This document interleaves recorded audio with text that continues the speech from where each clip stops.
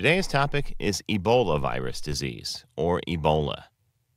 Ebola virus disease is a severe and usually fatal illness in humans and other primates caused by the Ebola virus. The condition, which was formerly referred to as Ebola hemorrhagic fever, has a high risk of death, killing between 25% and 90% of people who are affected. In 1976, the disease was first identified in two simultaneous outbreaks, one in Nzara, a town in South Sudan, and the other in Yambuku, Democratic Republic of Congo, a village near the Ebola River, from which the name of the disease was coined.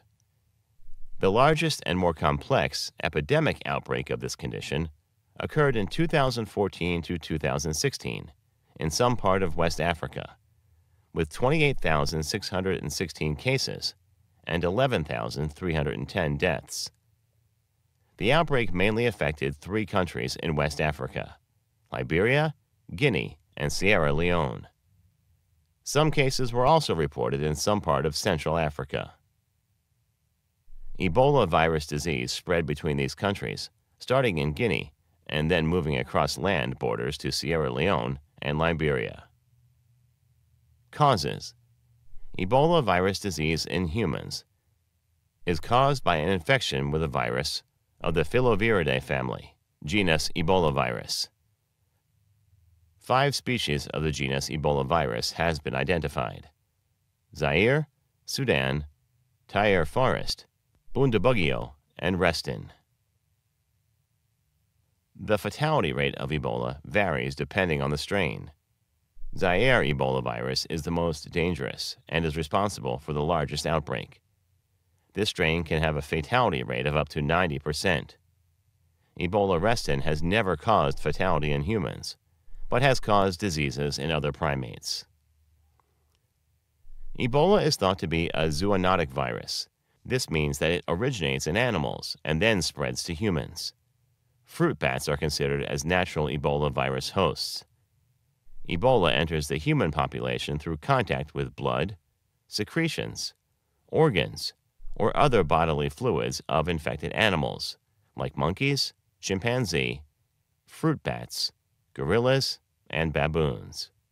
It then moves from person to person the same way. Bodily fluids that may contain the virus include tears, saliva, semen, breast milk, sweat, mucus, urine, and feces.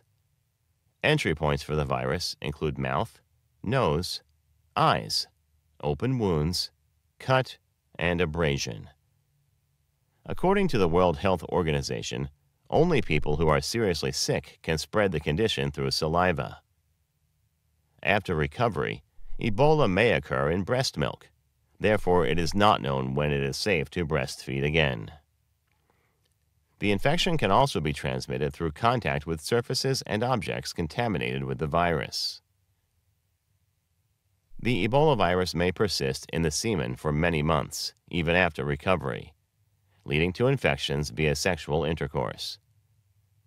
Based on present evidence, the World Health Organization recommends that all Ebola survivors and their sexual partners should receive counseling to ensure safe practices until their semen has twice tested negative. Dead bodies remain infectious. People who are at higher risk may include people who prepare dead Ebola patients for burial, health workers who are treating infected people, family members or close relatives of people who are infected. Symptoms: the incubation period, or the length of time from infection with the virus to onset of symptom, is between 2 to 21 days. Symptoms may include sudden onset of high fever, sore throat, fatigue, muscle pain, lack of appetite, joint and muscle pain. Some patients may experience rash, red eyes, difficulty swallowing, difficulty breathing, bleeding inside and outside of the body, cough, hiccups. Diagnosis and treatment. To make a diagnosis, other conditions will first be ruled out. It should be noted that samples and specimens from patients with Ebola are extreme biohazard risk. Testing should therefore be conducted under maximum biological containment conditions.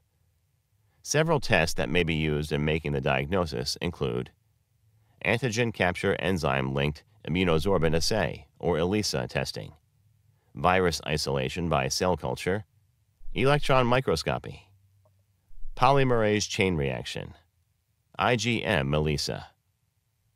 Treatment. No proven treatment options are available for the condition, though researchers are working on it.